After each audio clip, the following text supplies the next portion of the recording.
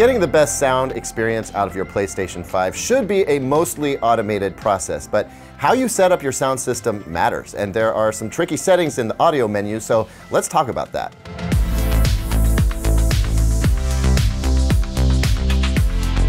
Welcome back, everyone. I'm Caleb Dennison, and just like the Xbox Series X, most of the settings in your video and audio settings menu should be done mostly automatically, but that doesn't always work the way it should, and there are definitely some opportunities to optimize a few things. So I'm going to run you through a few different setup scenarios, then we'll go through everything in the sound menu on the PS5 and explain how some of these settings will affect your experience. Before we get into it though, what's your preferred sound setup? Are you more of a headphones person? Do you do a soundbar or receiver and speakers?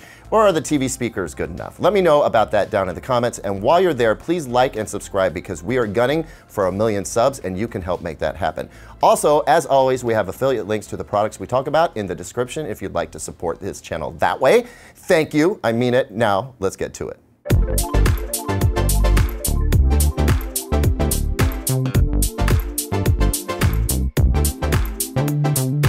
Before we dig into the settings, let's talk about some potential setup scenarios. If you're just using your TV speakers, you really don't need to do much at all. The PS5 knows that and automatically picks the most basic settings. You might want to check your TV's audio settings though, because sometimes the TV comes with virtual surround sound turned on, and you might want to experiment with having it on or off to see what sounds best to you. If you're using headphones, just plug them into the PS5 controller or connect via Bluetooth. The PS5 should detect whether they have a microphone or not, but there are some mic and headset settings we'll look at in just a moment. For soundbars, I usually recommend connecting directly to the TV and then running an HDMI cable from the ARC or eARC port of the TV down to the soundbar's ARC or eARC HDMI connection. Make sure you have CEC and ARC or eARC enabled on the TV itself to make sure that this all goes right. Now, in some cases, you might want to connect your console directly to your soundbar. Maybe you're short on ports in your TV or something, but because few soundbars support the kind of bandwidth the PS5 needs, I think connecting directly to the TV is the way to go for like 95% of the time. Now, if you're using an AV receiver, again, I think it may be best to connect the console to the TV and run out of the ARC or eARC port to the same on the receiver, and for the same reasons I just mentioned with the soundbar. However, if you have a new receiver that supports HDMI 2.1, you can connect to the receiver and run sound out to your TV's ARC or eARC port. If your receiver has a game mode, turn it on to reduce lag. And if you're noticing that not all of your PS5's video capabilities are enabled, we've got a video about that linked below, by the way, then it is possible your receiver isn't doing the job it says it can do. There may be a firmware update that fixes that, but you'll want to reach out to the receiver manufacturer and get that squared away. With that stuff out of the way, let's look at the sound menu together. To get there, go to the top right of the PS5's home screen and click the little gear wheel icon, then click down to Sound. Here we see our microphone settings. This is pretty simple. If you plug a headset into the PS5 remote and it detects a mic, then it should switch automatically to the headset mic. But if it doesn't, this is where you can toggle. If you find the mic in the PS5 controller works better than your own, this is also where you would override the settings. Further down is microphone level, which just adjusts how loud you come across to others online. And then one more step down, you can decide to keep the mic on or off when you log in, and for privacy, you might want it off. But for convenience, leave it on. And this last option lets you switch to mute when you start a chat or a broadcast, or stick with your default setting from just above. Now for the meaty stuff in the audio output menu here. First is output device, which is currently set to HDMI device as we would want it, and it is currently set to TV. You'll notice that some stuff below the HDMI device type menu is grayed out, but we do have a headphone section here that activates when headphones are detected. Output to headphones lets you toggle between sending all audio to headphones or just chat audio. Enable 3D audio allows the PS5 to work its special Sony surround sound magic made for headsets, and then you get a chance to adjust the 3D audio intensity to your liking.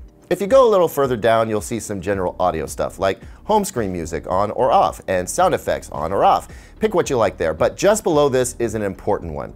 You have the option for linear PCM, Dolby bitstream, and DTS bitstream. Now for TV speakers and headphones, you want linear PCM. That is, unless you're connecting some HDMI headphones, in which case you could switch to bitstream for Dolby or DTS if your headphones will do the decoding. Let's switch things to soundbar, and again, most of this stuff is grayed out, but if we go down to audio format, again, we have a choice to make.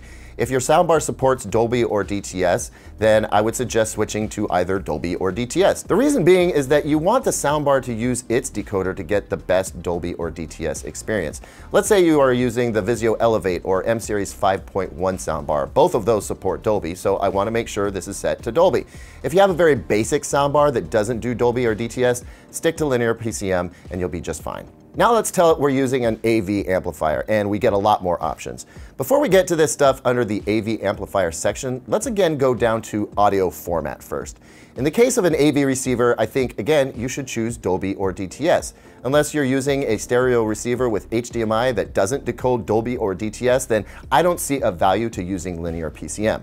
Yes, it is technically uncompressed audio, and that sounds like premium, but it also uses more bandwidth, and it doesn't allow you to get Dolby or DTS processing in there, which I have found is usually a superior surround sound experience. At any rate, you aren't going to get Dolby Atmos unless you're using the Blu-ray player, but even just for that, I'd select Dolby. Now, if we bounce back up here to the AV amplifier section, you'll see we have the option to select 2-channel, 5.1 or 7.1. This makes sense if you chose linear PCM down below because it changes the amount of audio information going to the receiver.